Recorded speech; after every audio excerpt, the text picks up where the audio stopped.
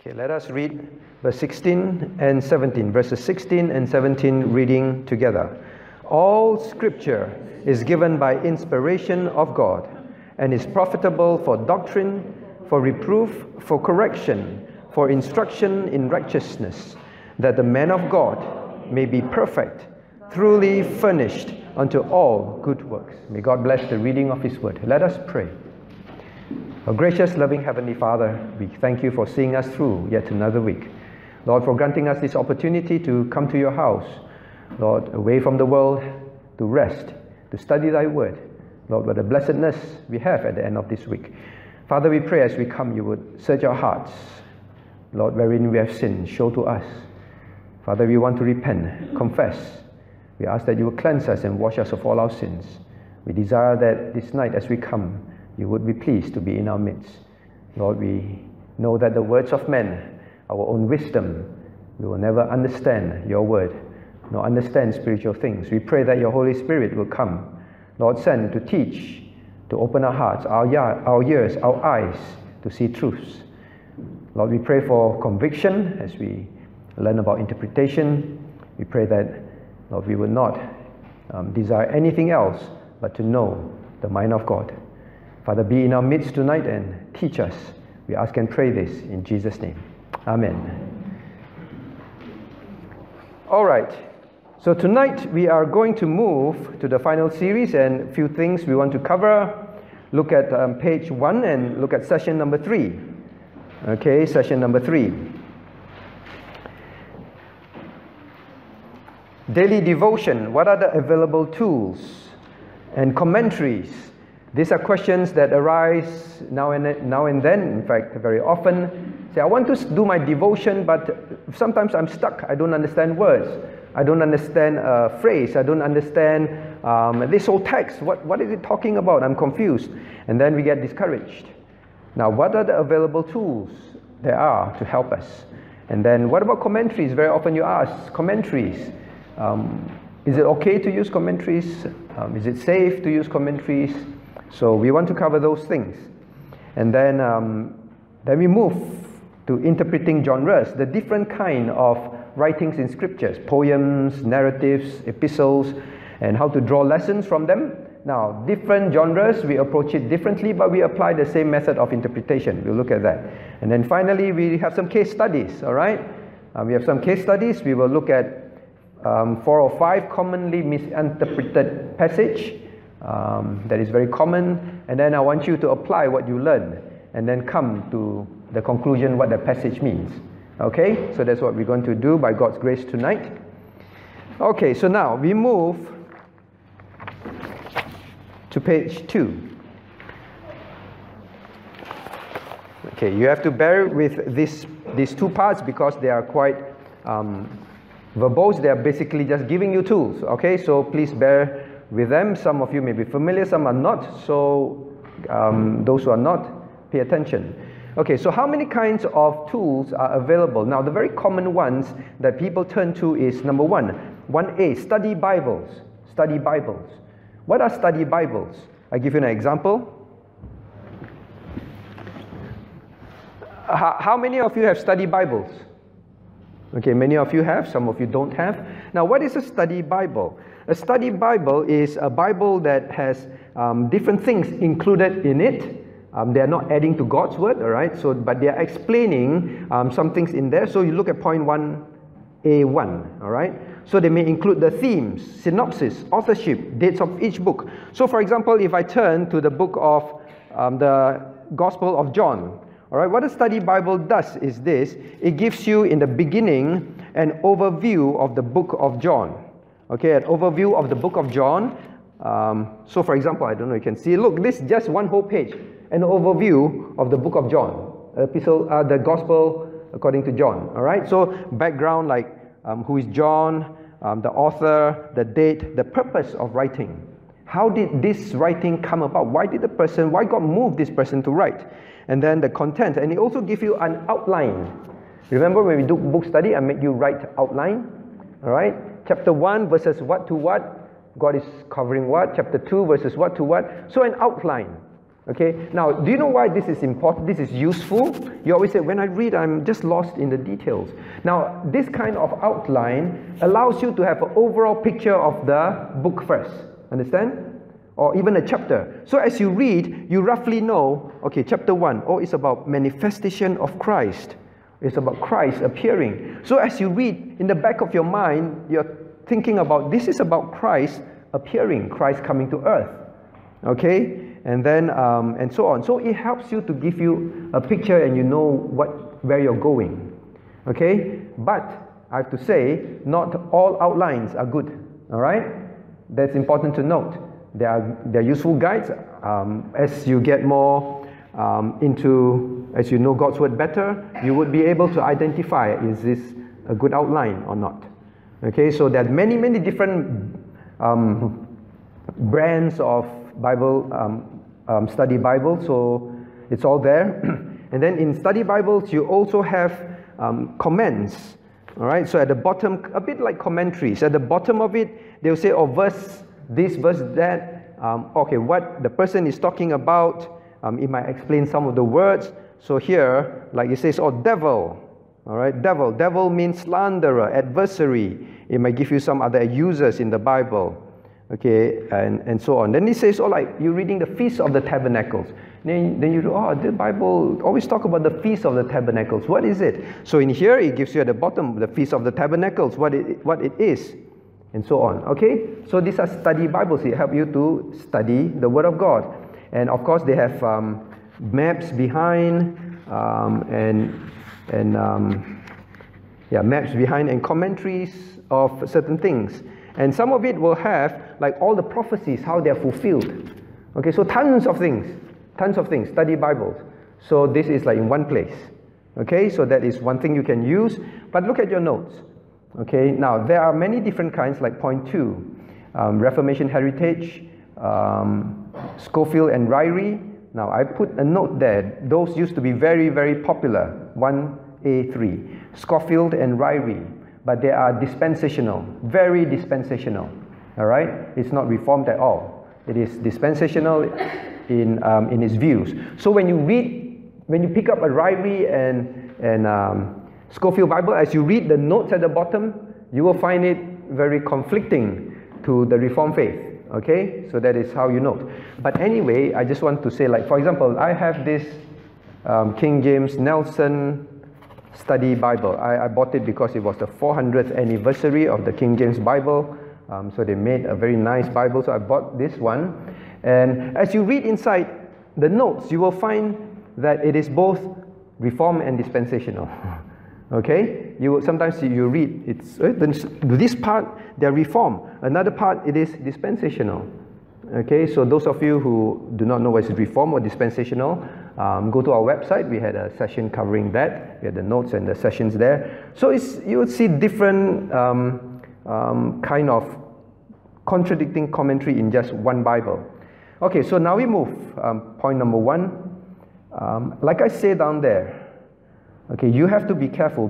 1IX, okay, 1A9. Beware of the fact that the footnotes and summaries can be influenced by textual criticism and different views. Okay, remember we studied a little bit last or previous session, what is textual criticism? Textual criticism is people say that, well, we do not know which are exactly God's word. We have to figure them out. They're still figuring it out. Okay, so I give you an example. I wrote there. I'll just read to you my study Bible. Now, my study Bible in John chapter 5, verses 10 to 16. Okay, you know some of you read study Bibles. They have like, oh, verses what to what? Okay, like verses what to what? Disobedience of the people. Then you reread that. Another, it summarized the verses for you, right? It summarized. Now, those summary are human summary. Those are not God's word. Okay, so some of the summaries are very dangerous, like the one I have, John chapter 5. The heading of those verses, John 5, 10 to 16, the heading is this. The heading is Christ breaks the Sabbath. Christ breaks the Sabbath. That is the summary.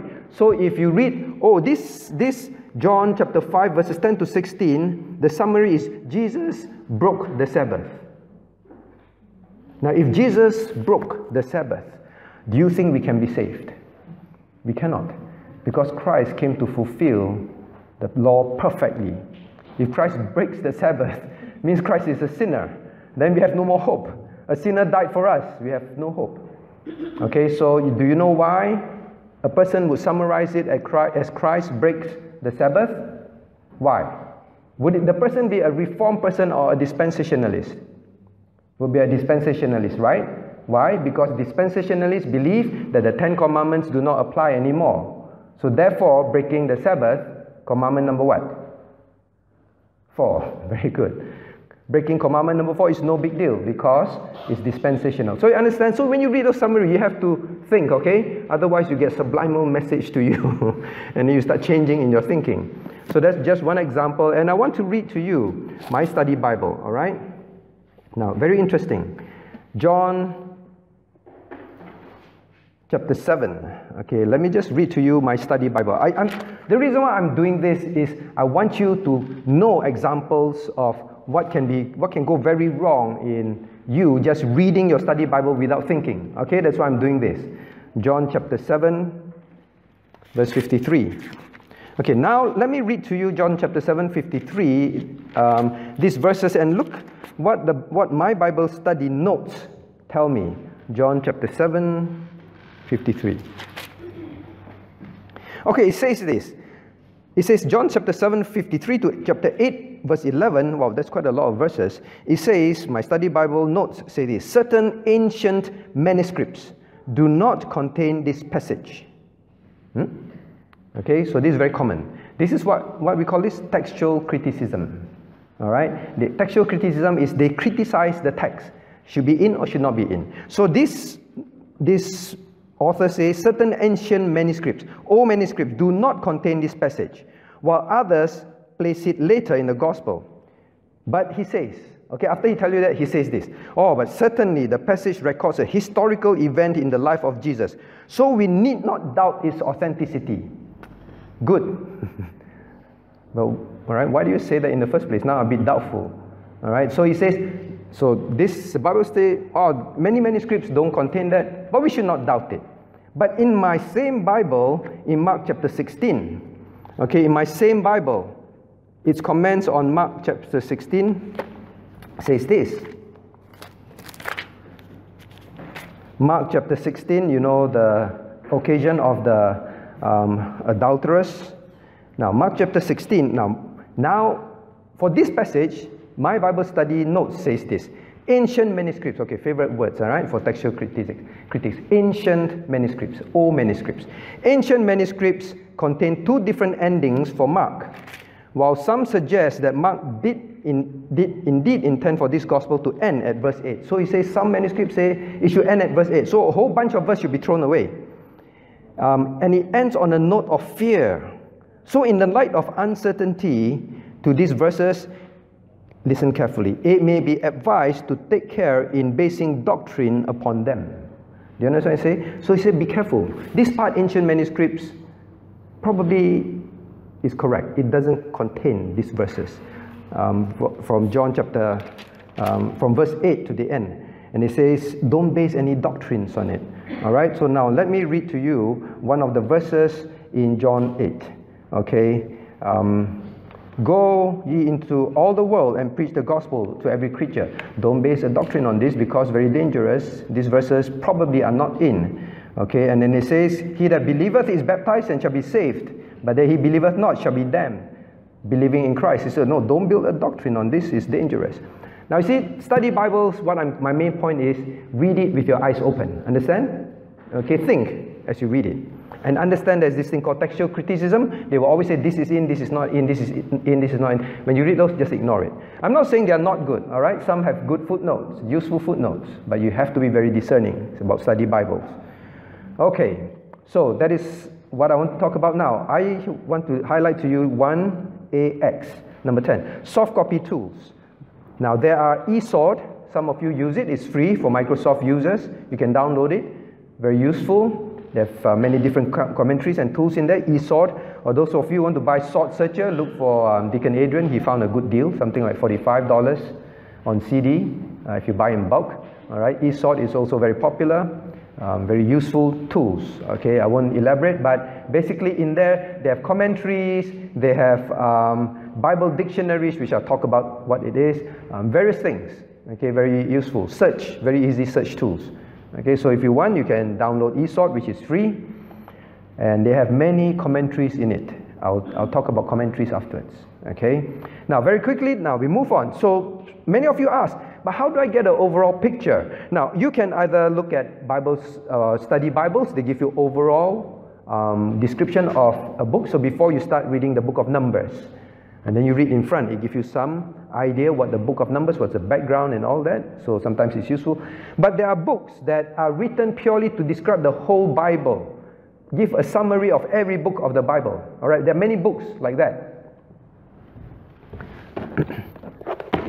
One example is like this bird's eye view. So it's overall view, bird's eye view of the Bible by Noah Koshi. All right, Noah Koshi, I listed it there. So this is a very simple book, very easy to read. If you want to have a copy, there's one in the library, this is my own. So it's very easy reading. It gives you an overall picture of the book. I've read many different summary books, and I think this is one of the sound ones. All right, quite trustworthy. So now you know what is this introduction to books. There are many. Baxter, for example, very popular. Baxter, very thick, but it's very dispensational. It will tell you very openly that the Old Testament people do not have the Holy Spirit. The Old Testament people were saved by obeying the law. Okay, so you read that kind of background, you get confused. You just have to know. Okay, let me move very quickly. Concordances. What are concordances?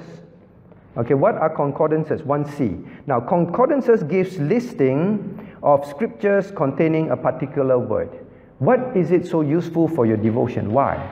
Now, this, for example, you want to study about grace. All right? Then you just, anyway, they are free on the internet. I give you examples, Strong's, Cruden. You just type in grace, or you just look under grace. And it will show you all the Bible verse, the good ones, practically every single Bible verse in the Bible that has this word grace in it. Understand? Okay, that's called a concordance. Now, why is it useful? Because, like for example, in Adelphi group, we are studying about woman of grace. Then we want to know the different aspects of grace. So I just type in grace, every single Bible verse that has grace in there. Then I read every verse, then I say, oh, the Bible has different usage of grace. Different passage use the word grace to mean different thing. All right, then so it's very useful for you to understand more. For example, you can also use it for searching certain characters. Remember, we studied in Colossians, the last chapter. Oh, you have Tychicus. Who's Tychicus? His name appear. Then you just look under Tychicus. Some commentaries will have Tychicus. Then, oh, all the occasions in the Bible that Tychicus was mentioned is there. Right? Very good, right? Straight away you read, oh, he was involved in all these things. So straight away as you do your devotion, who is this person? You look at some concordances or Bible dictionaries. Then you get a background of the person. See, your own devotion time is actually very fun. It's like a little investigator studying and analyzing and doing his investigation.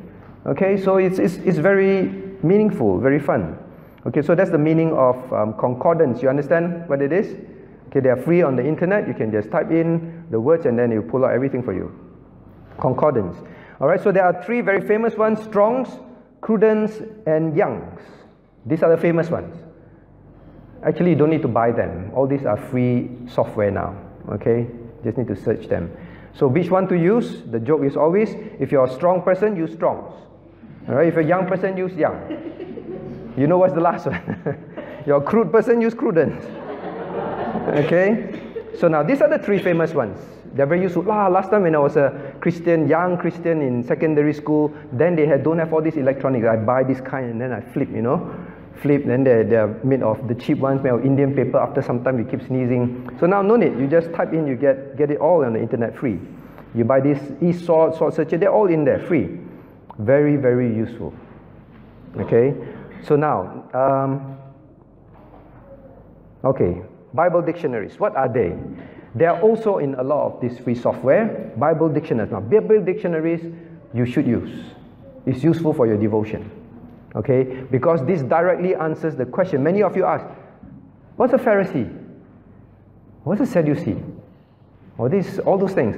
Okay, Bible dictionary is just like a dictionary. Dictionary means what? Dictionary means it provides definitions and explanation of Bible topics, Bible things.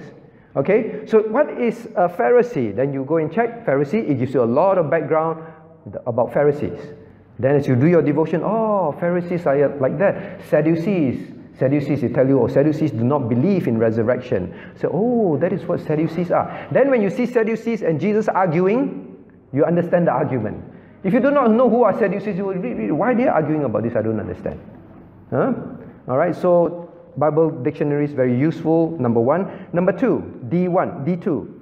Bible dictionaries contain background of characters. So you want to read, oh, David, King David.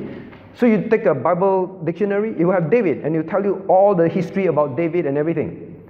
All right? You want to do family devotion, all these very useful tools, okay? So, and also give you definition, like records of places. So for example, you read the church of Sardis. Church of Sardis, what is it like? What was unique about the church of Sardis? Then you read the book of Ephesians, and then it talk about the Ephesus church, where it is built. What is the background? What's the political background?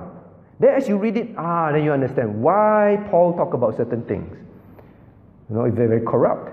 And then Paul would say the church is the pillar and ground of the truth. All right? Then you find out, oh, because in Ephesus there is the temple. That the temple of the goddess, many pillars. You see, then you understand. Isn't your devotion very exciting? You say, now I know what Paul said that. Because the people, they always went to the temple, they saw all the temple pillars. And then Paul would use words like that. Paul went out of nowhere. The church of God is the temple and is the ground and pillar of truth. Then you read Bible dictionary, say, oh, Ephesus, there's this church, this temple that was like that. What they worship. And then you begin to read, don't commit adultery and all those. Then you realize, oh, because they always go to this temple, the family men will go to this temple and commit adultery with the priestesses. All that kind of background. Then as you read, you understand. So very useful, Bible dictionaries. Okay, good to have a soft copy. And what about measures? You say, they say a measure, how much silver, how much gold. What does it mean? I don't understand. A Bible dictionary will tell you. All right? How much is it equivalent to today? Why do I want to find out? Because then you know how much the person is stealing, or how much the person is giving away, how much the person possesses. You get a whole picture. Oh, okay, how rich is this person? Or how poor is this person? Understand? So weights and measures, very useful. Even like cultures. You read the parable about the virgins, right, with the lamb watching. So what's this? How many of us get married the night before all of us are supposed to light the lamp? If we don't understand what is it about. Bible dictionaries, very useful. You go and read about the culture of marriages then. How come there are people who light the candle? And then I run out of candle, quickly run to someone and borrow candle. How come halfway through the groom comes? And then why does Jesus say, when the groom comes? Today when who comes? At wedding. We wait for the groom or the bride. We wait for the bride, right? But Christ always talk about the groom coming. Don't understand. But when you read Bible dictionary, give you all this cultural background, then you understand. Oh, and then you draw more and more lessons for yourself. So Bible dictionary is useful. So when you don't understand, you don't have to be stuck. All right, get one of these soft copy. All right, in there it describes many of these cultural backgrounds and so on. Stop reading your magazines, fashion magazines. Stop reading also. Just spend your time reading dictionaries. When I was a student, I loved to read dictionaries. Not Bible dictionary, Oxford dictionary. I just keep reading dictionary. I just love to read dictionary. So we just like now, when I'm free, I just click dictionary. Oh, just read. Wow. Just read dictionary. It's like encyclopedia to you. Right? Just keep reading. You will grow, and more you understand the Jewish culture and all those things. Okay? So it's very useful. For example, like many of you already know this, but some of you do not know. Many religions say Jesus did not declare that he's the Son of God. Never declared that he is God. Jesus, you say you search the Bible, Jesus never ever declared that he's God. That's why the Muslims, the Mormons, the Seventh-day Adventists say Jesus never claimed to be God. Jesus is not God. You say, oh, then you doubt. Yeah, Jesus didn't say it. True. But when you go to all these Bible dictionaries, encyclopedias, when you read the cultural background, you begin to understand. When Jesus said, I'm the Son of God, the Jews immediately understand he's declaring himself to be God. All right? So how would you know that? You read, you find out. Okay, so Bible dictionary is very, very useful. But like I said again, for example, like the hours of the day. At what watch Jesus was crucified? At what watch? At what watch? And so what's watch? What time is that? All right, then you check Bible dictionary. Oh, that watch. Please don't ignore measurements in the Bible. Go and find out, because they have significance. Like when Jesus, God purposely say he was crucified at what watch? At noon. The darkness came upon the earth at that watch. Then you realize, oh, you mean God is saying the brightest time of the day, the earth was filled with darkness. All right, so don't just skip. Use dictionaries to help you understand all these things. The other thing I want to say also, maps. Okay, so now that is Bible dictionaries, all right? I gave you some examples there. So please do not say anymore, I don't understand, I read, I don't understand. In this Bible dictionary, they even describe many of the words that you don't understand. So many things in there, very useful. They even have Bible summary of books. The book of John, book of Romans, they even summarize for you also. Okay, so useful tool. But I want to warn again, every single tool that you use, beware. Textual criticism is infested in there. They will say, this part not in the Bible, this part in the Bible, this part should not be correct, this is not correct, this one should be like that. It's full of those things. Those you got to filter, understand? Okay, you got to filter those. Okay, so now, what about maps? Do you ever use maps? Use maps. Use maps. You know why? Maps give you an overall picture. So those Bibles, most of our Bibles behind, there are maps. When you read, go to the map and look, oh, where? Why do you want to read? Because then you realize, wow, you mean Paul went all this distance on foot, on ship. Then you get a size of what he went through. Is your devotion boring when you go through that? Because we don't bother. All right, we read, we don't understand. I'll skip. I don't understand. No, there are many things you can use. Then you read, that people came from the 3 taverns to visit the Apostle Paul. Then the Apostle Paul was so encouraged, right? He saw that these people came from the 3 taverns, and then he was so encouraged by it, he could press on although he was going to prison. What does it mean? Why did the Bible give us 3 taverns? Because the 3 taverns represent the Holy Spirit, the Trinity, right? Right or not? Good, I'm glad you all shake your head. It's just a place. You don't read, wow, the 3 taverns, and then Paul got so encouraged and he could press on. 3 taverns, he must have thought of the Trinity, that's why he got encouraged.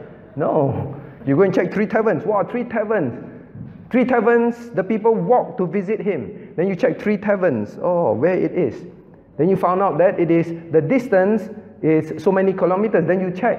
I checked when I read it. So, wow, it means that it's like you and I, we have Brother Colin. Colin is not here. Colin is not here for Fiona. They stay in, where's that? Mandurah, right? Mandurah. They stay in Mandurah. Now, tavern and to where they visit Paul, if you look at maps, is the distance of here to Mandurah. You know why Paul was so encouraged?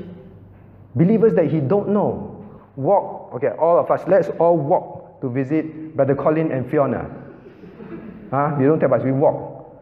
Few days. Finally reach there, visit him. How would he feel? He will be so touched because he's sick. You walk all the way to visit me. Is your devotion boring? Because we don't bother. We just feel, tavern, what is that? Move on. You take your time.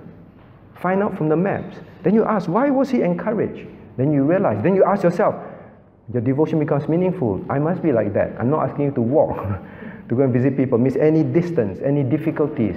You make an effort to encourage another person that is in trouble. Right? So devotion, is it boring? It is not. It's because we don't make an effort. Okay, so I'm just trying to help you be excited about your devotion. So for example, like millstone. Christ said, if someone offend this young one, better for him to tie a millstone and drop him into the sea. Right? Then you read, millstone, okay, you move on. No, take your time, go check the dictionary. Why did Christ say millstone? What are millstones? Then you check dictionary, then you realize, got two kinds of millstone. There's the big one and the small one. Christ is talking about the big one. He didn't say tie the small one and jump into the sea. Christ purposely chose that one that is the big one, that needs a donkey to push on. He said, tie that one and jump into the sea. Then you read, wow, Christ is serious here, you know. This must be a very terrible sin, stumbling someone. And then you ask yourself, when you read Leviticus, they say, okay, you can trade anything. You can trade your coat, you can, if someone owe you money, remember you read Leviticus, someone owe you money, you can trade in your coat, your house furniture, trade in anything. But God forbid one thing. God forbid you to demand the person to give you his millstone. Do you understand why? You just read, cannot exchange millstone. These Old Testament funny people, and you move on.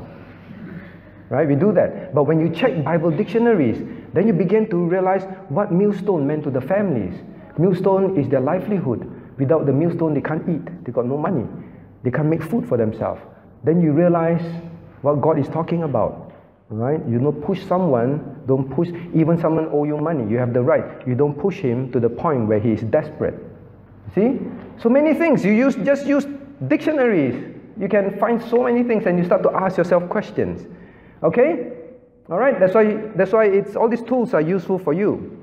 You don't have to say, I'm not preparing Bible study, so I don't need to do all those things. Then don't complain that your devotion is boring.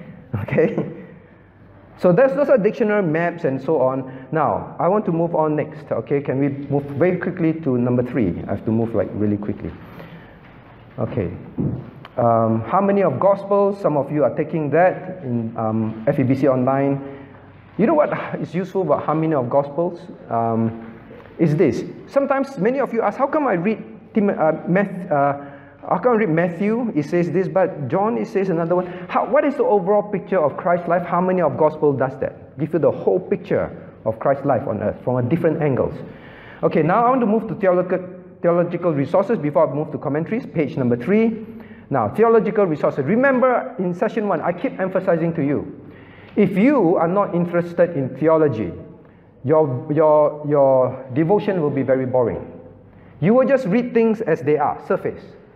But when you study theology, theology of God, theology of man, theology of salvation, theology of end times, theology of all this, systematic theology, that book I recommended to you, $10. All right, it's very good. The more you understand theology, when you do your devotion, when you read about the covenant, when you read about the law, everything is very clear, and then you understand it very clearly.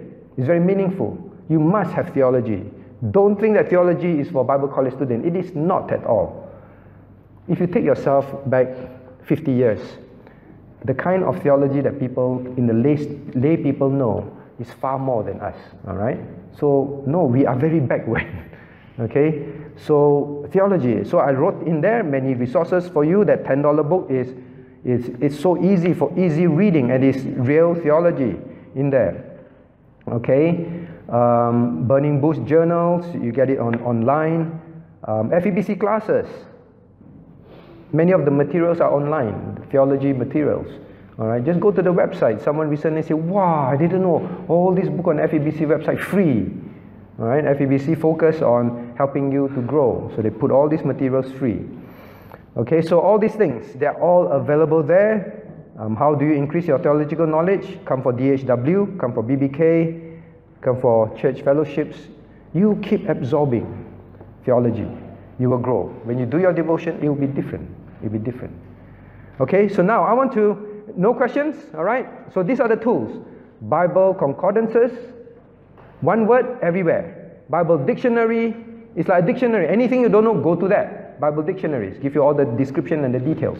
Okay, very useful tools. Now, I want to move to commentaries. I will try and do this fast. Okay? How many of you use commentaries? 1, 2, 3, 4, 5. Really? 6, 7. That's all. Okay. How many of you don't use commentaries? All that. Okay, so maybe this is the minority. Now, very often people ask, so many commentaries. What are commentaries? Commentaries are this. Commentaries are people who read each verse and then they explain the verse to you. Some commentaries are very detailed, every single verse. Some commentaries skip verses. Some commentaries summarize a whole passage. That is called a commentary, all right? They read it and they make a commentary to you. It's their thoughts. Understand? That's a commentary. All right? I put in there the famous commentaries. You just look at page 3, there's Albert Barnes. Page 4, there is John Gill. There's Adam Clarke, Kill and Delete. Matthew Henry, C.H. Spurgeon. Well, C.H. Spurgeon is not really commentary. John Calvin. Now, these are the famous ones. These are the ones you typically find in softwares. That's why I summarized this. Okay? Now, fair bit of work needed to be done to put this together. But this is not all. Okay, I just remind you first. I put this in a table form for you. So every time you want to use a particular commentary, you just check this table. Okay, the strengths and the weaknesses. Okay? But I don't want you to take my words. When I load the notes into the internet, into our website, I will load this table as well of the details of what I say here. For example, okay, now I put page 3, Albert Barnes, his strength and the areas of concern. So if you read Barnes' commentary, what is his strength? Now you read, if you find some strength, you can add yourself, okay? Now he advocates total abstinence. Now Barnes is one of the very few who rightly interprets the usage of alcohol. Okay, his is total abstinence, absolutely no alcohol. All right, so Barnes, the strength is that. Now, then I will quote to you, when I send out the notes, I will actually quote Barnes defending total abstinence in his commentary. Understand? So I will actually have the details. Down here I'm summarizing for you. All right, but the areas of concern, when you read Barnes, okay, Barnes is quite good, he's quite devotional, it's quite good. But you must know his weaknesses. Then you do not think that way. Understand? Now, his areas of concern. Number 1, advocates unlimited atonement. Means he believes that there is no limited atonement. He believes that God did not intend to save only the elect. Okay? So he also denied the original sin. Original sin. Now, what is original sin? Means he denies total depravity.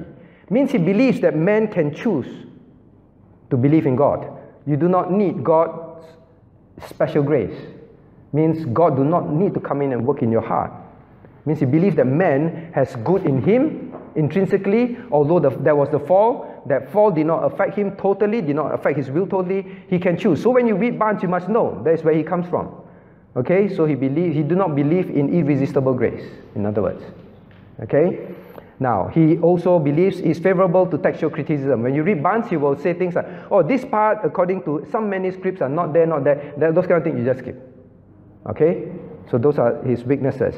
And he's quite liberal, or he began liberal theology and so on. So now, next, Gill.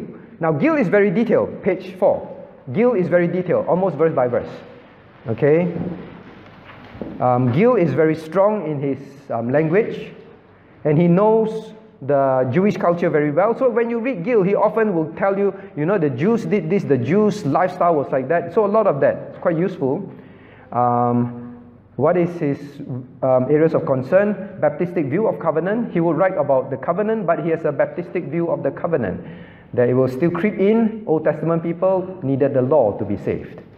Okay, so, and he's against infant baptism, and he's believed to be hyper-Calvinist.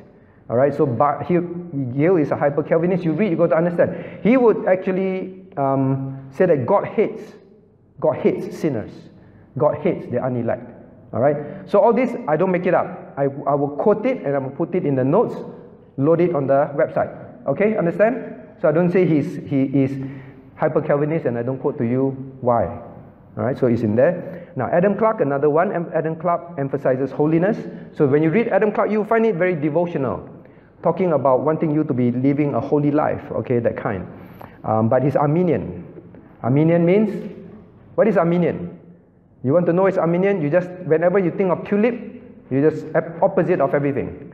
It means he don't believe in total depravity, he don't believe unlimited atonement, unconditional grace, he does not believe, unconditional election, he does not believe in limited atonement, he does not believe in irresistible grace, he does not believe in preservation of sins. That's Arminian. Bottom line, they believe that you can lose your salvation. Okay? So when you read, you say, oh, now you know why certain passages, if you interpret it like you can lose your salvation. He believes in sinless perfection. Wesleyan means he will write about holiness, right? He believes that the believer on earth can become sinless, sinlessly perfect. So sometimes you read, you can get depressed. Like, oh, I'm not like that. All right, so you have to understand where they come from. All right, and his amil means you do not believe there's a millennium. Okay, now kill and delete next, very quickly. Kill and delete. Kill and delete, very exegetical. In other words, if you are a Bible college student, you will understand what he's saying. He will really pull the text apart, pull every word apart, and exegete it, exposit it in the languages. All right. Generally, it's too difficult for the lay people because he analyzes all the Hebrew words and grammar. Okay, it's good if you understand those things, but it might be a bit difficult. But they definitely adopt textual criticism. Okay. Now, Matthew Henry, many of you, how many likes Matthew Henry? Many. Oh, many. Okay, Matthew Henry. Okay, Matthew Henry, very, very popular. One of the most popular. When I first became a Christian, I bought the whole volume, I don't know, 12 volume, big stack. All right. Then Sharon got saved. I recommend that she bought the whole set also. Only to find out all these are free on the internet. They're all free, all right? No need to buy. All right, no need to stock up space and pay a lot of money, all right? All right, Matthew Henry, very popular. Matthew Henry, his strength, very devotional, very practical in life, practical application, all right? So for those of you who like it, you will know why. All right, so very devotional, generally conservative. But now that you have studied, have some idea about allegorical, it's safer for you to read Matthew Henry. The weakness of Matthew Henry is he's very allegorical. Very allegorical. All right? I'll give you an example. What he allegorizes on. Okay, so all these are put out on the internet. I'll give you examples of everything that I say here. All right? I'll actually quote them.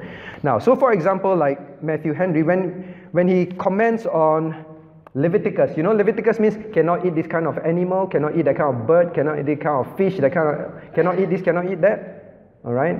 What's the principle? The principle is simply what? The Christian should, the Jewish, the God's people, their life will be very different from the rest of the world. All right? That's the principle. Okay? That's what God is teaching. But he will allegorize. He goes beyond all those principles and he says, for example, we should not eat, like for example, we should not eat kites and hawks. Hawks, birds, hawks, birds of prey, eagle, that kind. So we shouldn't eat that because they're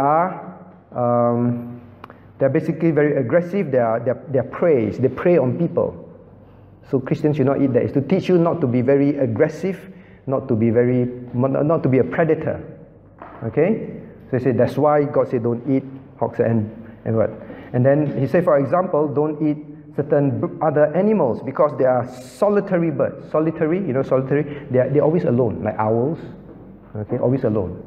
So he said God don't want us to eat that because he don't want the Christian to be sad and lonely. Okay? This is the definition of what? What kind of interpretation? Allegorical. They give meanings. They take one thing, they give meanings to it. Now, it depends on how fertile your imagination is, right? Now, what happens if I say, I don't want to try. All right, so don't allegorize. All right, don't allegorize. Okay, don't allegorize. So you can come up with all sorts of things. And then the very popular one from some people is, God said anything that don't chew the cud, means like cow, animals that eat, but they don't munch the grass, they swallow straight away. God said those animals you don't eat. Right? Animals that don't chew the cud. So many commentators who allegorize will say, oh, God is saying, don't eat those animals because when we read God's word, we must chew and get the maximum juice out of it. See, these animals, they swallow straight away. Don't eat them. Right? They give many meanings. Do you ever come across God explaining at all any of these animals? Those that are not parted, say don't, because no biblical separation. Fishes got scale, don't, because fishes, only those that have scale can eat because there is separation from dirty water. There's no end because I can come up with my own also. All right? God simply chose the fishes randomly. The principle was simply don't It's simply that even your diet is going to be different from the rest of the world. You are a different people. Huh? That's why the principle for us today is still the same. You stay and preach that passage. Today you eat certain of these animals. You eat pork or not? Many of us, the favorite, right? Roast pork, char siu siu, the famous stalls, always full of people. Right? We eat them. We say, how come? So God taught the principle. Today we still can preach those passages and the principles still remain. Biblical separation from anything that's unclean. That's it. Okay? So allegorization. So Matthew Henry, very allegorical but very devotional. So now you know what are those things. When you read, it's better, right? It's safer. You know how to filter. Understand? Okay, that's why we're covering this, because you asked. Now, C.H. Spurgeon. C.H. Spurgeon, many of you like to read his books like Morning by Morning, Evening by Evening. Now, he's very devotional, of course, we know. All right, he stirs up your heart to love God. But one of the things, he's very Christ-centered in his preaching, but one of the things about Spurgeon, he is very allegorical. All right, Spurgeon is super allegorical, and Spurgeon is very eloquent, so he can really allegorize very well. All right, so you just have to know, Spurgeon, the king, the prince of preachers, and indeed he is. No one, we can't get close to this man in his preaching. But you must know his weakness and his writings, allegorical. Okay, but his applications are very devotional. Okay, so for example, he will also not preach on the text. He will just read one verse. He may take just one word and he will preach on it, preach a wonderful message on it that will make you cry and make you turn to God. But actually that whole verse has nothing to do with what he was preaching. All right? So he often preaches out of context, but he's a great preacher. He's a great mind. All right, the last one, this is the best. All right, John Calvin. All right, John Calvin, covenantal. So you want to have a covenantal view that is correct, very precise, very accurate. In a commentary, John Calvin, Reformed Faith. All right, very thorough. In fact, Spurgeon made this commentary about John Calvin. And he says, John Calvin, no trimmer or pruner of text. John Calvin, do not skip. Not like him. All right, he do not skip. He's basically saying, I'm Spurgeon, I tend to skip text. But John Calvin goes through everything. All right, John Calvin do not skip anything. He gives the meaning as far as he knew it. His honest intention is to translate Hebrew and Greek as accurately as possible to give the meaning which would naturally be conveyed by these Greek words. Okay? And he seeks the mind of the Spirit. He seeks the mind of God. And so John Calvin's commentary is one of the best, because he really seeks to find the mind of God. But same for John Calvin, one of his big challenge, because of reform, and back then, Amil. And because of Amil, he allegorizes. Amil, he do not believe in the 1,000 years on earth. I believe if John Calvin is alive today, he will. Okay, because they never saw Israel coming together as a nation. Many of them didn't see it. Okay, so now these are commentaries. I give you plus, minus, very summarized. Okay, I might have just spent the last 15 minutes talking about it, but this is collective work of many weeks to get it to this point. Okay, and now all the details will be on the website with these notes. This notes doesn't have the details because I'll end up with 20 pages. Okay, so when you want to read Barnes, you just take this out. Barnes, okay, Barnes. Oh, Barnes. Okay, danger is he believes that man has the will, the free will, still to choose God as a sinner. Okay, so you need to know how he interprets salvation and how a man gets saved. Okay, so understand? All right, so commentaries very quickly, since not many of you use it, I just want to spend 15 minutes on that. Okay, now comes the part that many of you asked about, well, at least some of you asked about. How to approach different genres. Now we get to the lesson. Genres. Look at page number 5. Now, how to interpret genres. What is the meaning of genre? Some of you scratching your head, what is a genre? How do you even pronounce that word? Okay, now it is basically the different types and forms of writing, different writing forms. All right, so for example, I gave you that. These are the examples of the different genres, different forms. They are narratives. The narrative genre or narrative form is telling story. God narrating the whole event. It's just narrative. just narrating to you. Moses went here, and then Moses went there, and the people did this, the people cried, and the people disobeyed God. Just that, all right? Narrating to you. So a lot of, like for example, the Old Testament text, they are narrative. There's narrating. The book of Acts is like a mix of narrative, just telling you Paul went from place to place. Narrative. Understand? There's a narrative. How do you approach narratives? Okay, we'll learn. Then what about poetry? All right, so there's another genre is poetry. The Psalms, the Song of Solomon, Psalms, the book of Psalms, they're poetries, right? Or songs also, poetries. People sing to these poems. How do you interpret poetry? Is it the same as narratives? Now next, there's prophetic texts, like minor prophets, major prophets, Isaiah, and all these are prophetic genre. The books prophesy the future, talking about the future. Okay, prophetic text. And then we have parables, different forms. I single out parables, among other things, is because there are many parables in the Bible, right? In the New Testament, parables. How to interpret parables? What are parables? Okay, so we'll study that. Epistles. Epistles are letters. Epistles, the literal meaning is letter, right? Paul wrote the letter to the church of Ephesus. Paul wrote the letter to the church of Philippi. Letters. Understand? When you read the epistles, they're actually really letters. It's just today we have it bound in the Bible, we read as a Bible. Back then the church received it as a letter, and then they read the letter in church. Okay? Epistles. And then eschatology is the end times, eschatology. So there are different genres. Now, why is it important for a believer to understand that? It is not to show, oh, I know genres, you can even pronounce it. It's not for that purpose, all right? The reason is because, now God did not choose to write the whole Bible in narratives. God did not choose to make the whole Bible poems. All right, the whole Bible is Psalm 1 to don't know how many million. All right, God did not choose to write the Bible in all parables. God chose different ways to write His word. It means that there are different ways that we have to understand what God is trying to emphasize. Understand? It's just like literature. I don't know, I said this, but Sharon disagreed with me. So students have to tell me. Because we don't know, we have been out of school for so long. Alright, they said now, because literature, even when you study literature, you analyze a poem different from you analyze Shakespeare's literature. What literature is that one? Macbeth. Alright, you approach reading Macbeth and approach reading a poem, and you interpret it differently, right? You approach it to understand it. It's a difference, all right? Different tools, different thinking. So God used all this. Then we have to understand how do you interpret poetry? There is, all right? So there are proper forms, but we think that now today you're told to not follow any form. Poems, you must be out of the box, as crazy as possible. Is that true? Be as crazy as possible.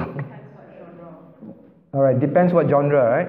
But typically, I think now is think out of the box. Different school. Your school is like that, right? Make you crazy kind. Right? Be as crazy as possible. Don't follow any rules. Right? But these are not. There are general ways that this is written like that, and therefore, if you understand, you apply it like that, you will get the maximum out of that genre. Okay? Understand? So now let's begin. So first of all, 1B, you must recognize the kind of literature that you're interpreting. Different genres require slightly different approaches in understanding. Okay? I ask you this question. You approach it differently, but does the 4C still apply? The 4C. The 4C must still apply, right? Context. What else? Comparison, consistency, common sense. You still apply those rules. Okay, but how do you approach it differently? I show you. Okay, now, I want to mention point C first. Okay, point C first. Let me make this point. No, page 6, page 6, right at the top, C. Now, know as much of the context of the passage as possible. This means that being familiar with the chapter context and the book context. So what is useful for those things? Things like that, right? All right, things like that. Know the context of the book first before you approach your devotion. I want to read the book of Romans. Know the context first. Know as much of the context as possible. All right? In some cases, it's useful to even know the whole Old and New Testament. Like you want to read the book of Romans. The book of Romans, very useful for you to know Old and New Testament, right? Adelphi group, we just went through that in detail. Romans is a lot of the Old Covenant, the New Covenant, the Old Covenant, the New Testament, right or not? All this, the first covenant. If the more you know of the Old and New Testament, the better it is. They say, but I don't know. That's why you start now. Keep studying, all right? The more you know, the better. Then I made this statement also, the more you know the Bible, the better you are equipped to interpret the Bible correctly, to draw principles for practice correctly. Okay? Now, I want to make this caveat, please. I say that the following are by no means a comprehensive explanation, but it gives a general and typical approach to the genres. Don't say that this is the only way and this is the detail. All right, there are many, many things involved. I'm just trying to bring out the high-level one for you to roughly have an idea. If I open a psalm, how do I be able to very quickly know how to find out what the psalm is about so that I don't go wrong, right? You ask, one of the questions you send to me is, I want to know when I do my devotion if I am interpreting something correctly, right? You want to know that? Okay, so now I'm trying to help you understand that. Now, first of all, let's go to narratives. If you read narratives, like Numbers, like Exodus, what is the approach? Now, the aim of narratives is to draw principles from event. Principles. Because God will typically in narratives not tell you the principle directly. Okay? Moses struck the rock twice. And that's it. Then God said, cannot enter. They said, what? Why? All right, so narratives are like that. God just tell you the story. You got to draw the right principle. To do that, you have to know the context very well. Understand that? When you know the context very well, then you know why God says certain things. All right? And usually also maybe some other parts you use comparison. Some other parts of Scripture, God actually specifically explained why Moses cannot enter. It was simply because Moses disobeyed God in front of the people. Right? You did not sanctify me before them. It was not because, is it 2 times, 3 times, 4 times. It's simply God say, speak to the rock. Instead of speaking, he strike. All right? So that, you know the context. Before that was what? Before that, strike, right? But before that, God said strike, and then water come out. This time speak, but Moses disobeyed. Moses strike again. So you must draw the principle. When God said do this, you do it. When God said do that, you don't do this. You do that. Understand? So you draw the principle. You don't have to go around about, is it 3 times, 4 times, that kind of thing. Which rock is this? You know, is this Christ? The principle. So you have to know the context, then you draw the principle. But better still, use other parts of Scripture. The other parts of Scripture told you very clearly. God simply says that you disobeyed me in front of the people. If you disobey me as a leader in front of people, and I let you go into the promised land, the people say, it's okay. Disobey God and we still get away with it. Then God says, I must set the example. Understand? Okay, so narratives are like that. You got to read and read and read. Those of you who do Acts, you know that. I always tell you, read the passage 3 times until it's in your heart, in your mind. And then the pictures start to appear in your mind. Oh, Samuel was walking. Samuel did that. The whole picture is in your mind. Narratives are like that. You got it very, very, very clear. That's why those of you who take Old Testament, you take the quiz, Dr. Quack's quiz. You don't, huh? For us, we do Old Testament history. Dr. Quack's quiz is to the point. How many priests stand in front of the cart? How many priests stand on the left side of the cart? How many priests stand on the right side of the cart? Huh? You mean we're supposed to know that, memorize, study that? Yes. Why? Because the more you know the narrative, the whole picture very clear in your mind, when you read, you know why God says certain things. Because you know what's happening. Understand? All right? Like when King Saul take the spear and the javelin and throw at David. All those things you imagine in your mind. Every single detail. Narratives are like that. You know the detail, then you draw the principle. All right? So that, narrative. Now, know the historical context is very useful. Now, be relevant, be specific, be accurate in application. You want to enjoy your Bible study, ask yourself questions. Relevant questions, all right? Relevant questions. Now, what I mean be relevant, sometimes we we do Bible study, say, now what is this passage teaching us? The glory of God. The whole Bible is about the glory of God. Right? It's the glory of God. Or what is this about? Obey God. Everything is about obey God. Right? So when you read narratives, you ask yourself more questions. What aspect of the glory of God? Now, what aspect of obedience? Be more specific. What is that obedience about? I'll give you an example. Now, if the more you know the Bible, the better it is. When you study, you say, oh, now you can draw principles for yourself. We just did, the men will know this, in the men and husbands, the men's fellowship. Now, in 1 Samuel, now God says that David got married. David got married, and then the Philistines kept coming to disturb the land, do battle with the land. And David went out to battle. David went out to fight the war. You just read. Now, if you don't know much of the Bible, you don't study the Word of God, you say, oh, David got married, and then the people came and keep coming and disturb the land, and then David went out and fight the battle. Okay, then move on. Don't know why God mentioned that. Why did God mention that? You don't know, because you don't study the Word. Those of you who did Leviticus, straight away, one of them in the class, because he knows the answer. Then he draw the principle. Narratives are like that. You must know the Bible. The more you know the Bible, the better. Do you know why? God says when a man first gets married, what privilege does he have? For 1 whole year, no need to bathe. No, for 1 whole year, no need to go to battle, right? For 1 whole year, no need to go to battle, because then there are often battles, then the young man must go. But God says for those that get married, first year, be at home with your wife, build a relationship with your wife. Right? You don't have to go to battle. That's an exception, right? Those of you who studied Leviticus, remember that. Straight away the man put, because those who get married actually no need to go to battle. Means when God wrote that and they keep coming, David didn't need to go. But David went.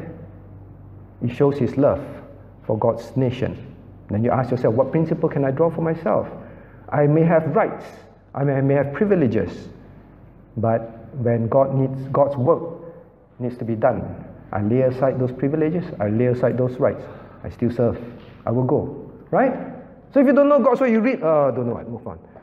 Don't worry. Just keep studying little by little. I believe that man that night who put out his hand and said, because actually when they first got married, I'm sure when he was studying, no need to go to war, what does it mean? And then move on. Remember, I keep saying, God say, how does God bring the Word of God back to your remembrance? The Holy Spirit will bring to remembrance the things that you have learned. If you never study the passage, the Holy Spirit go and dig, want to help you, also cannot. Because you don't have that in your word, in your heart. Alright, so narratives are like that. The more you know the Bible, the better. Actually for every book. Alright, narratives. Narratives, base principle, draw principles. Don't allegorize. Alright, don't say the tabernacle tent. I always use the example because I read it before. Or read the tabernacle. The tabernacle, the nail on the ground is Christ. How can that be Christ? Or because half of the nail is in the air, half in the ground. It's like Jesus, half on earth, half of him is in heaven. So that is Christ. Don't allegorize. Just draw principles. Okay? So narratives. Now Psalms. How do you read Psalm? There's a trick. Okay? Now I want to emphasize, this is generally true about Psalm. I'm not saying every single Psalm. But generally this is a good check for you. Now look, the focus of the Psalm is usually mentioned at its beginning and summarized at the end. Okay, usually at the beginning and summarized at the end. So when you approach a Psalm, you open a Psalm, the first few verses very important. The psalmist will tell you what he's writing about, the subject of the Psalm. At the end part, he will usually come back and summarize or reinforce the same point. Understand? What is the middle then? The middle is usually then all the different aspects about this thing that he's trying to emphasize. Understand? So you ask me, I do my devotion, I read Psalm, then I say, I think God is teaching this. Am I correct or not? If it is Psalm, apply this principle. Generally, that is how the psalmist poems are written. Okay? I'll give you an example. Let's turn to Psalm 48. I just flipped there and I just took one. Right? Psalm 48. Yeah, I'm sure there are other better ones. Now, Psalm I got to move really fast, and then because I want to do the examples, I want to test you. Can't wait to test you. Psalm 48. All right, now Psalm 48. It begins with, "Great is the Lord, and greatly to be praised in the city of our God, in the mountain of His holiness." All right, so it begins with, "Great is the Lord." So the focus, the psalmist now is telling you already, I want to write about God, His greatness. Okay? Now, you notice at the end, what does he emphasize? Verse 14. And he says, "For this is our God." For this God, this great God is our God. Forever and ever He will be our guide even unto death. You see, he focused on the greatness of God, and this is our God. Very comforting, right? And you see, if you read all the middle part, he's talking about how great God is, how wonderful He is, and he describes all those things. Understand? It's just like you write a letter to a friend. Nowadays we don't write poem. You begin by stating what's the point of this letter, then you talk about the details about this particular point you're talking about, then you finish again about great is this God, and this God is our God. That is what he's trying to talk about. And in between he tells you, wow, this God is like that, like that. Then in the end you read, this is our God, then you get very excited. Okay? So this is Psalm. Understand? Typically Psalm is like that. I'm not saying always, but typically. Now next, prophetic. Very quickly, prophetic. Prophetic, we still use literal method. One thing about prophetic, the prophecies, please never ever get this wrong. Point F, number 2. Only one fulfillment per prophecy. One coupon per customer. Alright, only one fulfillment per prophecy. No double fulfillment. Please remember that. That's a very important literal interpretation. Okay? There are many who believe, who teach multiple prophecy, multiple fulfillment. You end up with all sorts of doctrinal errors. I just quoted one example, Isaiah 7:14. This is one of the things that threw Christendom into disarray because of the belief, the beginning of teaching that prophecies can have multiple fulfillment. Okay, now, Isaiah 7:14, "Behold, a virgin shall conceive." Right? Where is the fulfillment? Matthew 1:23, "Behold, a virgin shall be with a child." Same. Now, the multiple fulfillment people, or they read prophecy differently, they will say, no, this was about the king's wife. Because this word virgin can be alma, can be also a woman. Okay, and then from there, all sorts of problems came about, and then finally say, no, this fulfillment is not about Christ. Christ was not born of a virgin also.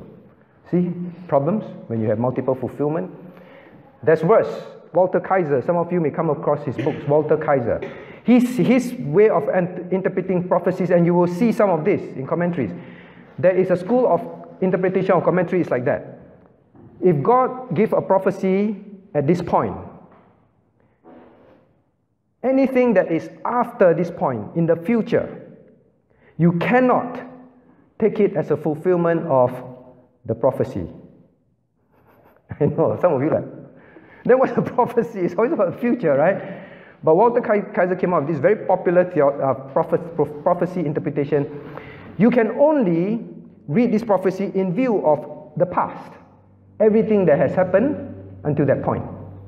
So he's the one that argued that therefore Matthew 1:23, because it's after Isaiah, it is never about Christ's virgin birth. Okay? All kind of mess. For us, very simple. One interpretation, literal interpretation, one fulfillment. That's it. Okay? Now, that's why it also goes down to the problem of Israel is no longer God's people. All the promises that God gave to Israel, now there's another fulfillment. It will be fulfilled in the church. No, it will be fulfilled in Israel, in the tribulation and after. Okay, so now next, very quickly. But please remember, when you interpret prophecies, language, you interpret literally, but languages can contain imageries and figures of speech. Doesn't mean that literal means everything is literal. I give you an example, right? Not wooden literal. The woman sitting on 7 hills in Revelation 17:19. That's a prophecy, right? The woman sitting on 7 hills. If you interpret literally, wooden literal, what happens? The hills are a very small puddle of sand, and the woman has a very funny figure. We sit on 7 puddles of sand. Alright, so there are images, there are figures of speech but it's a direct interpretation. For example, we'll look at an example afterwards. Okay, eschatology. Now, parables. Okay, very interesting. Please note, parables. Don't anyhow interpret parables. I hear all sorts of interpretations, sometimes among ourselves also. Oh, this parable is this in between. There is a proper way to understand parable. Okay? Please. Now, this is it. Parables. The meaning is usually, not always, but usually it is given at the end. You read a parable, you want to find the meaning of the parable, you ask yourself, I do my devotion, I read parable, am I interpreting it correctly? Go to the end of the parable. It's usually summarized at the end, what this parable is about. Okay? Understand that? So if your interpretation is not the same as the end, you have interpreted wrongly. Number one. Number two, for parables, there's usually only one meaning, one point to the parable. Okay? Don't embellish. Don't focus on the embellishments. When Christ tells a parable, all right, the Good Samaritan, for example, he will say the Good Samaritan, he was walking and then he found the man that was robbed and injured in the ground, the Jew. Okay, now he gave a lot of details. You have to separate the unnecessary details from the necessary details that are emphasizing the point that is being made.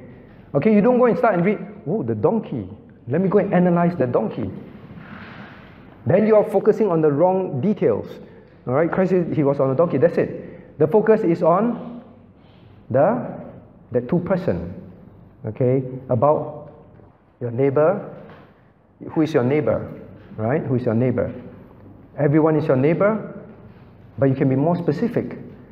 What do you mean everyone is my neighbor? Why do you think God gave the detail? Is the detail that one is a Jew and one is a Samaritan important or not? That would be an important example because it's about neighborliness, right? Are these two good neighbors? They're not on good terms. Then you begin to draw more things from there, all right? Okay, so don't focus on the embellishments wrongly.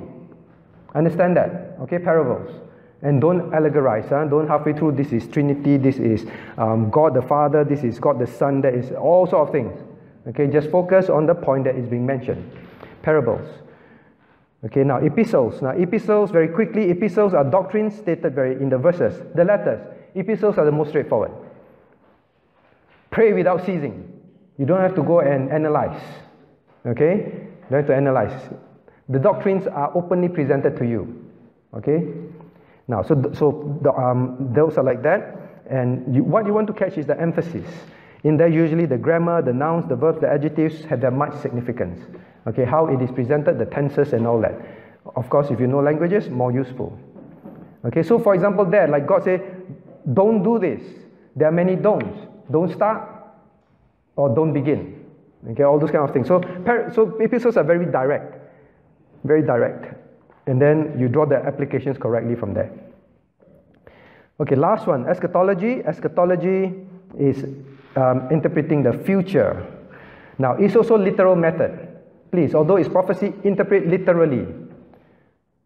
That is the difference between us and all Presbyterians. You understand that?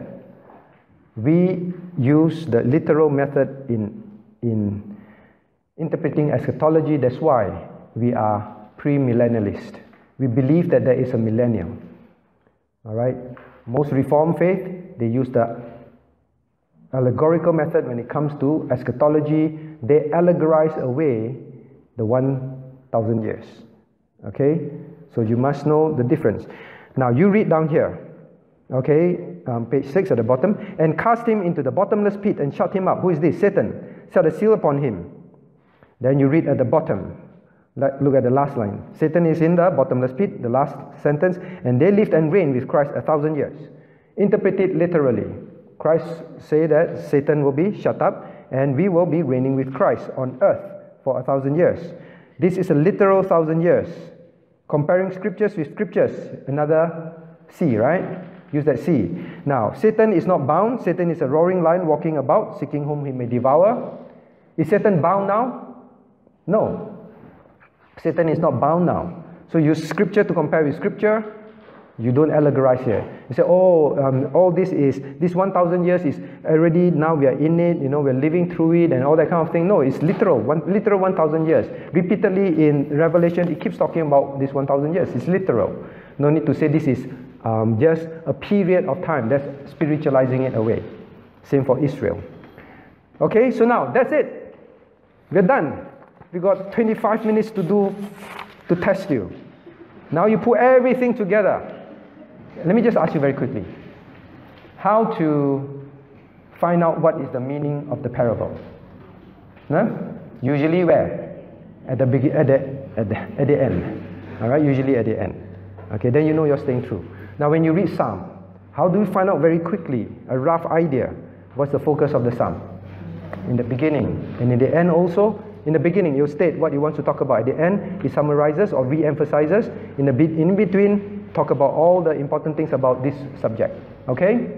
What about what about narratives? What are you trying to draw? Principles. Draw principles. Not allegorize. Draw principles. Okay? So that you apply the principles correctly. What about prophecies? How do you interpret prophecies? One fulfillment, one fulfillment per prophecy. Okay? Okay, good. You have a high-level idea. It's not as simple as that, but this is a good guide for a beginning. Okay? Now, let's move on. Now, I'm going to test you now. Yay. All right. Now, here are some commonly misinterpreted passages. Now, put on your thinking cap. Let's very quickly first. What are the 4 C's? Context. I've always start at context. Context. Comparison. Compare what? Scriptures with scriptures. Use other parts of scriptures to confirm it. Okay? Compare also with what? Theology. Oh, sorry. Let's move to next. Next C, consistency. Is it consistent with other parts of scriptures? Is it consistent with theology? Consistent with doctrines? Alright? Consistency. What's the last C? Common sense. Okay? Common sense means the direct sense. It reads 1,000 years. Many times was 1,000 years on earth, with a throne on earth. Common sense, literally just interpret the common meaning of those words. Common sense. Okay, not your own common sense. Alright, the common sense of the word is as is commonly understood, because most of us don't have common sense. Okay, now Matthew 18:20. Now we read Matthew 18:20. Let's read together. For where 2 or 3 are gathered together in my name, there am I in the midst of them. Favorite phrase we use at prayer meeting. The moment we bow our head, we quote, Lord, you have promised that where 2 or 3 are gathered in your name, you are in the midst of us. Okay? Right? Most of us say that. Now, what is the question A? What is the teaching? What is the teaching? Okay, what is the common teaching usage today? Means, God, we gather, alright? God, we are gathering. God, please listen to us because we are very serious. No, God, a few of us, alright? God, please listen to us. Okay? So, the more the merrier. Okay, so now, because you see 2 or 3, God, no, we are 5, Alright? So that's the common thinking, right? That's why we keep saying that. Now, I want you to turn there and you tell me what you think it is about. And that's the reason why I want you to tell the reason, besides testing you. You've got to turn your Bible, Matthew chapter 18, verse 20.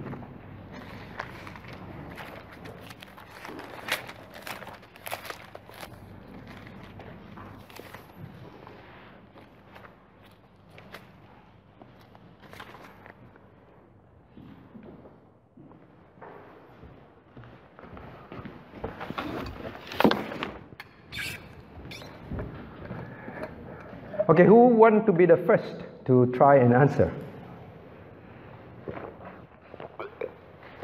What do you think is the teaching? And then I'll ask you, how do you come to that conclusion? Which rule did you apply? Okay, I shall call names. But if you volunteer, I don't have to call your name. What about our cameraman, Ichung?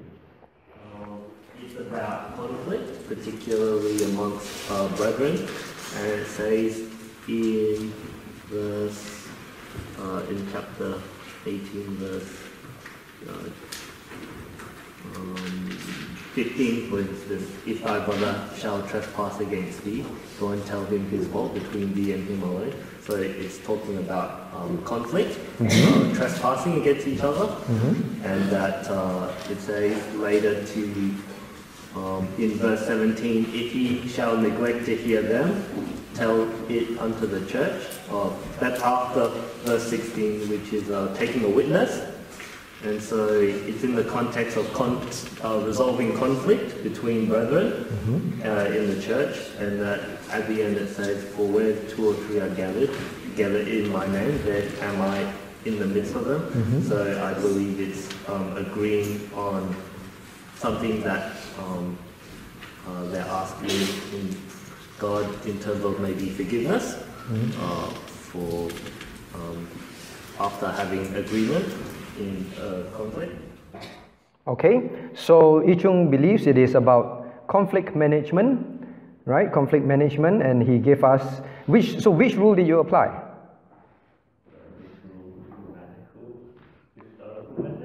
Oh, what's the history here?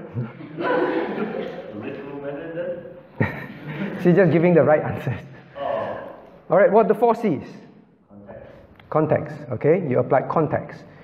Right? Don't read one verse and then it becomes cliche. Every time you just keep using. Sometimes you use God must be like, that's not what I mean. That's not what I mean. Okay, keep saying. All right? The context was conflict management, right? Okay, so now, what do you think is about this conflict management? Who want to try? Because it's a very good practice. Then when you do your devotion, or when you always use certain words, then you read, hey, that's not what it means. Then you do your devotion, you ask yourself, you apply the principles.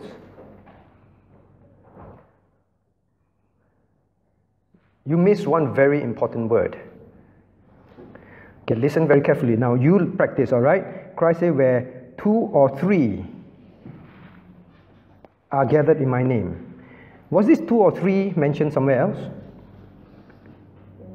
Verse 16, yeah, someone said verse 16, right? In verse 16 it was mentioned 2 or 3 again, right? Then he mentioned 2 or 3 again. Now what are these 2 or 3 about? Who are they? Very good. Witnesses. Witnesses. Okay? Now what is Christ saying when 2 or 3, and in fact this is from the Old Testament. Those of you who did John with me, remember? How many witnesses and it's confirmed? 2, 3. That's why Christ will quote the different events. He say, all these are witnesses that I am God. Remember? 2 or 3. This is a principle to the Jews where 2 or 3, these are witnesses, confirmed. Now, then he said 2 or 3 again. He's talking about witnesses. Now, why do you think Christ say, if you have conflict, first in verse 16, if 2 brothers have conflict, try and go to the brother, get it resolved. Verse 16, now if he won't hear you, go to 2 or 3. Take 2 or 3 witnesses. If still won't hear you, verse 17, go to the church. Means a brother who refused to repent. You talk to the person, still refuse, you bring some witnesses. They all say, look, brother, you are wrong. Still refuse to repent. What's the next step? Church level. Bring it to church. Alright, church discipline already. And then Christ say, where 2 or 3 are gathered in my name, I'll be in the midst. What do you think Christ is trying to teach? Because I asked the question, now what is lost if we misinterpret this passage? If we interpret this passage as the more people pray, the better it is. But we lose the whole teaching of what God was saying. Do you understand what I'm saying? What is interpretation of the Bible? To find out what God is trying to tell us. Now, is God talking about prayer meeting here? No. Is God talking about more people gathered together to pray? No. So what do you think Christ is saying? Christ is saying this. When you have conflict, when you gather with witnesses, please know one thing. This is not a nice thing, you know. You don't want to pray this prayer actually. Christ is saying that I will be in your midst as judge. I am God. Even in front of witnesses, you want to deny, I can see your heart. Although witnesses cannot see your heart. And when you have a conflict, you bring witnesses before the person, and the person still refuses to repent, and still lie, and still deny. God says, you better be careful. I am in your midst. I know your heart. So when a person read this, when a person hear this straight away in his heart, oh no, Christ, I may lie to these witnesses, but Christ, no. Christ is among us. He's a judge that does not I can't see, but he sees my heart. Then he will tell the truth. Understand that? Do you see the context? It's about witnesses. So do you still want to pray that? Unless you're having an argument, Christ, please be in our midst to be witness, be our judge. All right? So it's not about that. So when I ask you this question, now what is lost if we misinterpreted this passage? What is lost? The whole teaching that we need to be honest in a conflict resolution time. That whole teaching that God intended is lost. Do you understand why it's so important to use the rules to interpret scriptures? Okay? Understand that? Now I'll ask you another question. What is wrong if we interpreted it incorrectly? What is the problem? Rowena, you wanted to? Say again? Yeah, Bible is no more the authority, correct? But what I'm trying to get at is this. Remember I say when you interpret wrongly, you get wrong doctrines. You get wrong doctrines. You get a wrong teaching. When you get wrong teaching, you will end up with wrong what? Practices. Okay? Now, if you interpret this, you will have this doctrine. More people, Christ promised to hear.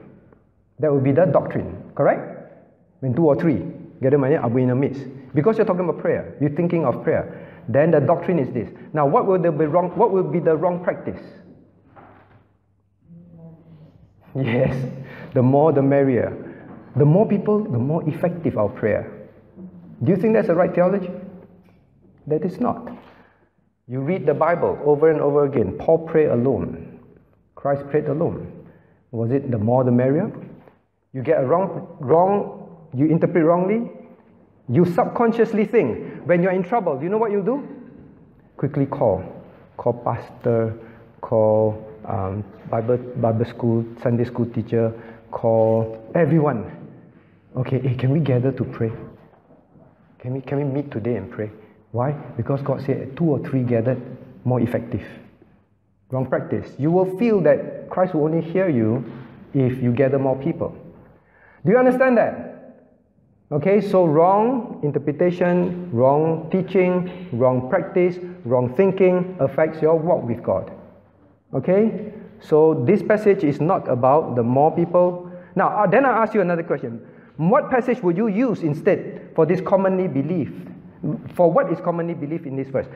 If you want to talk about God want us together, is it true or not? Now, I'm not saying God don't want us together. Huh? Does God want us together? Yes. God said, don't forget the assembling of yourselves, right? Don't neglect. Some of them neglected the assembling. They neglected coming together. And God said, don't. Okay, if you want, you can write it down next to it. Hebrews 10:25. God does want His people to gather together. But this is not the passage to teach that. Okay, so you want to pray. God, you have asked, you have told us not to neglect the assembling of ourselves. So please be among us as we assemble together. Alright? Okay? Now I want you to realize one thing. I hope none of you is sitting there, this guy is so pedantic, so picky. I hope none of you are thinking that. Because this is what God is saying, you know. God is saying this. His intention is, I will be in your midst as a judge. But you say, just use it. Sounds good, what? You better be sure that God is hearing. Say, God, you say this, but God, don't be so. I want to say this. I want this verse to mean like that. All right, God? What do you think God feels? All right? So it is not a small thing. I'm not picking on things for fun. I always emphasize this. Why are we doing this? My friends, have the highest reverence for God's word. When you read God's word, read it like it is God's voice speaking. Every book of it, every chapter of it, every verse of it, every word of it, every letter of it, every single one is God speaking. Don't use it lightly as you want to use it. Okay? God's word is to be approached with the highest reverence, that is the living God that has said it. Okay? So we must not just use it lightly and say, I want to use this for this purpose. Cannot. Okay? Understand that? Now next, I ask you very quickly, maybe I choose another one. This is another one that is famous. Philippians, number 4. Let's do number 4 first because we're running out of time. Number 4. Okay, Philippians 4:13, I can do all things through Christ which strengtheneth me. So many of the books you read today, front cover is this, and they basically say, with Christ I can overcome all obstacles and succeed in all that I aspire to. We always pray that, Lord, with you I can do all things. Now, what does the Bible really teach you? Is it that I can overcome all obstacles and succeed in all things that I aspire to? Philippians 4:13.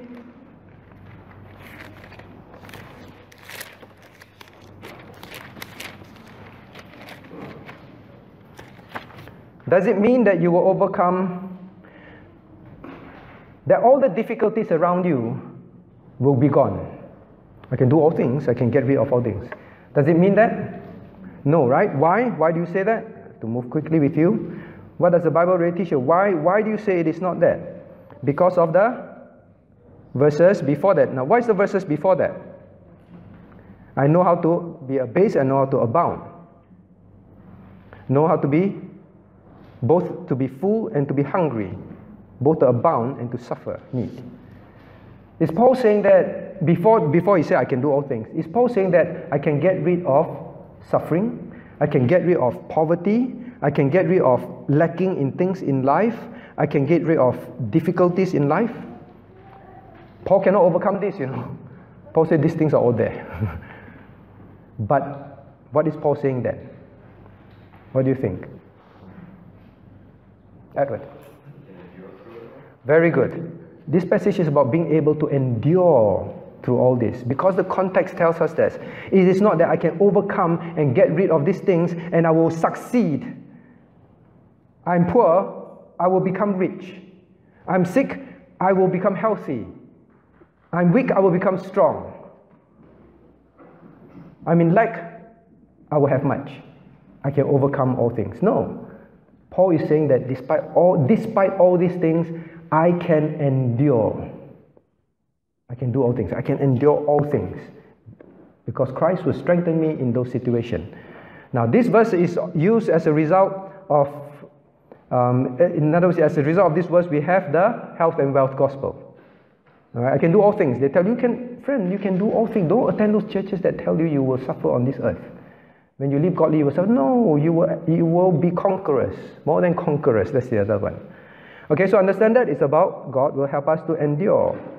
Now, what is lost if you misinterpret this text? I keep asking this question. The comfort of being able to endure is lost. Because if you interpret it as things will get better, with Christ you can do all things will get better, what will happen?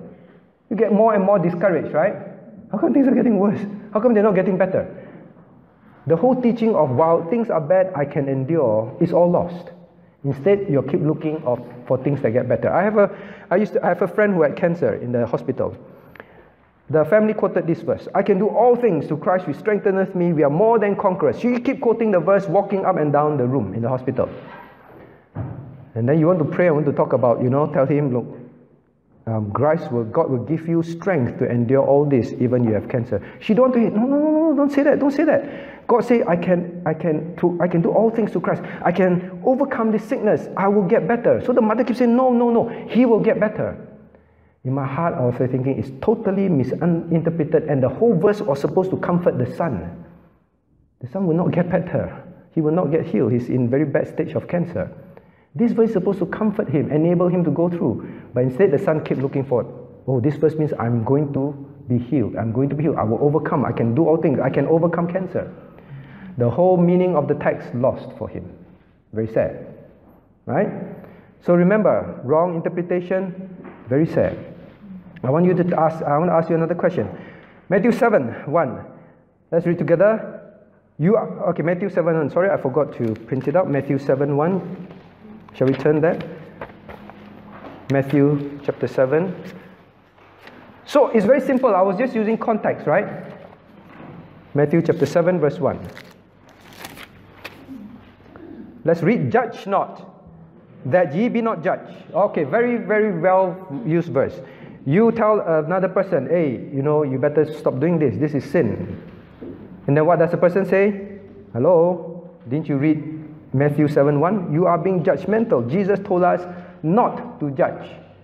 Recently, someone came into our midst and She said, hey, your church, how come your church judge? Jesus said we should not judge. How come your church say that charismatism is wrong? We should not judge. It is wrong to judge. Okay, because she said, oh, God said cannot judge. Don't be judgmental. Please, don't be judgmental. Now, what does the Bible teach here? Do you think God said we are not to judge? No, right? The context. What is Christ rebuking? Very good. All right, you see the word so clearly. Verse 5, thou hypocrite. It was about hypocrisy. You have a beam in your eyes, but you keep judging someone who have a speck. God said, remove the beam in your eyes first. God is condemning what? Hypocritical judgment. Understand? Hypocritical judgment. Hypocrisy. Does God ever tell us to judge? Let me ask you. Does the Bible tell us to judge? You write down this verse. I write for you. Matthew 7:24. God tells us not to judge according to appearance, but according to righteous judgment. God said, judge righteous judgment. Don't judge hypocritically. Matthew 7:16. God said, by their fruits you will recognize them. God asks us to recognize fruits. Means judging, right? Look at their fruits. Judge them by their fruits. How they live their life. And then Luke 17:13. He says, if your brother sin, rebuke him. Not even judge, no, scold him. Expose him. For what? So that he will stop sinning and turn back to God. Matthew 18, we read that just now. If your brother sin, show him his fault. Tell him. Are we supposed not to judge? No. Judge righteous judgment. Help the brother to repent. God is not saying cannot judge at all. But don't be hypocrites. Don't judge because you're a hypocrite. For ulterior reasons, motives. Okay? Now, I just want to do one last one because it has to do with our faith. So I have to finish that. Can you please look at example number 3? Now, this verse, this passage is a very famous passage that's often used to preach about revival. So a preacher, if he wants to, I want to preach about revival, I want to stir up the church. Very often preachers will turn to Ezekiel chapter 37 to preach about revival, revive the church.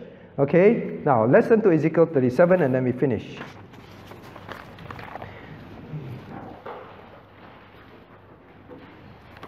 Now, Ezekiel 37.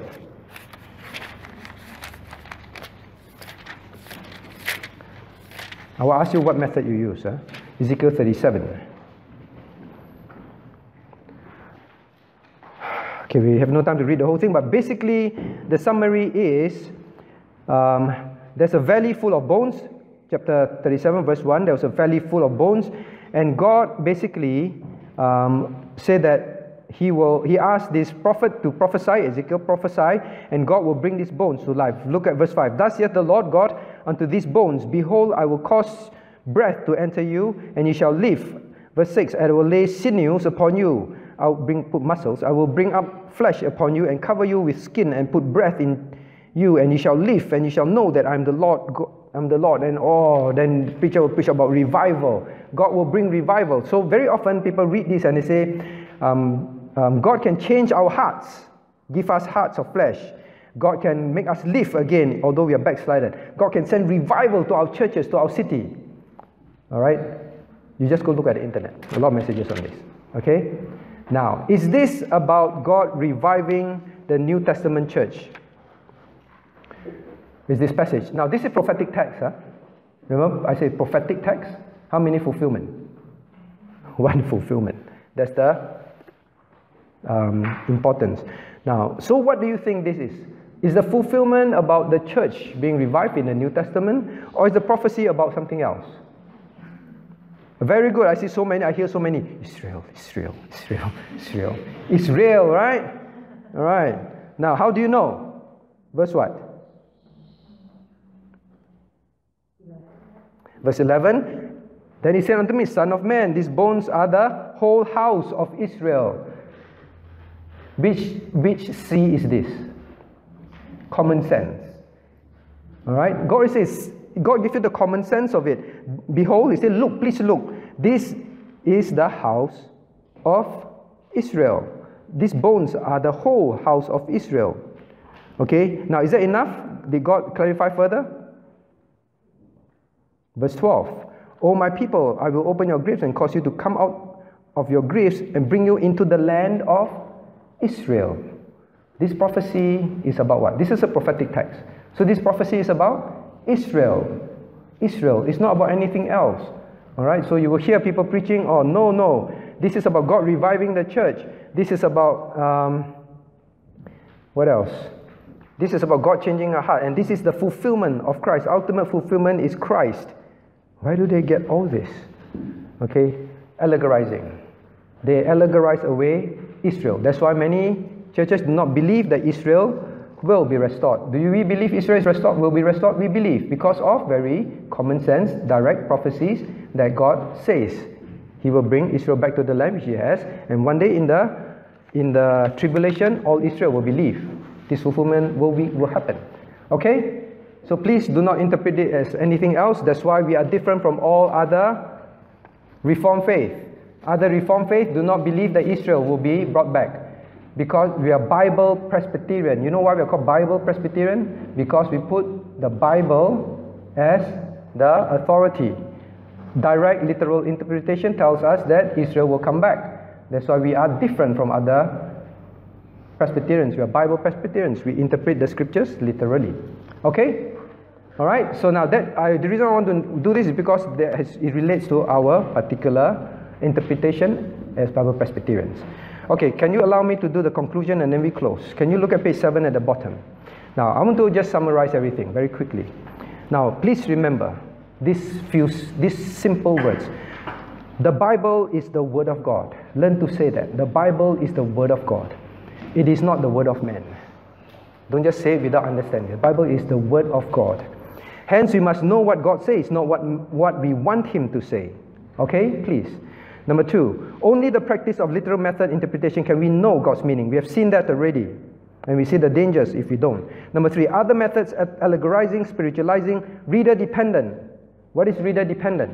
Reader dependent means I read, I understand, you read, you understand differently. Please, don't tell me I'm wrong. No, we have to know what God says. There is one answer. Okay, all this makes man the authority of the word instead of God. Now, wrong interpretation, point number 4, wrong interpretation results in wrong doctrines and wrong practices. We do not want our church to go down that road. Number 5, the Word of God is written to reveal God to man. It is not man-centric. Please, when you do your devotion, I want to emphasize this again and again and again and again and again. When you do your devotion, when you study the Word of God, the Bible is written to reveal God to you. Approach God's Word like that. What do I mean? Many of us read the Bible like that. God, I got a lot of trouble at work. Can you please, God, please, today my devotion, can you show me what to do? We are always finding solutions for our life, right? You know what happens when you're always finding solutions for your life? You start to allegorize. You want to marry that girl. The whole family say no. No matter what text you read, even Judas, you can allegorize and say, God say marry that person. Because you are always finding solution for yourself to your own life's problem of what you want. Don't read God's word like that. The why I teach about literal interpretation is find out God's mind. Leave all these things aside. Learn about God. You will grow. When the more you know of God, the smaller your problems become. That problem God will give you an answer that has nothing to do with your problem, and you will go to work whistling. You know why? Because you have seen your God. You know Him better. He is far bigger than you realize. Every other problem is very small. The Bible is written to reveal God to us. The chief end of man is the glory of God. It's not about us. Any doctrine that is man-centric is a dangerous doctrine. Cannot be from the Bible. Okay, so I want to emphasize that. Number 6. That's what I said, alright? So don't keep finding solution for yourself. Just say, God, I want to learn about you. Sometimes I preach, I get very stressed, because I always feel that if I don't give you an application for your life, you'll go away unhappy. And I always pray, Lord, I should not care about that. If I can show more of you to them, how you work, what you are, you will know the application yourself. Alright? Now, number 7, the more we know His Word, the more effort we put in, the more we will get out of our Bible studies. Please believe that. Study to show thyself approved. The more you study year after year, it will grow. You can't go to bodybuilding shop and then think you will develop muscles overnight. Last one, there is no shortcut, but the payoffs are tremendous spiritually. Okay, shall we read Isaiah 28:10 together? Precept must be upon precept, precept upon precept, line upon line, here a little, there a little, here a little, and here a little, and there a little. All right? Little bit. You don't know you're growing. You are. You are. All right? Take time. Take time. Let us pray. Our Father in heaven, Lord, you have reminded us that we should study, and that takes effort. And you have reminded us that it is precept upon precept, Lord, little teachings upon teachings, detail upon detail. And even we are studying, just learning a little bit here and a little bit there. But Lord, we are growing. Father, I pray that we will learn, having learned this interpretation methods, we will apply it in our devotion, and we will also get excited as we, Lord, truly love your word and love you more, and not just seek solutions for our life in your word. So Lord, reveal yourself more, we pray. May everyone who are here be richly blessed with a lifelong learning and growth. We pray and ask in Jesus' name. Amen.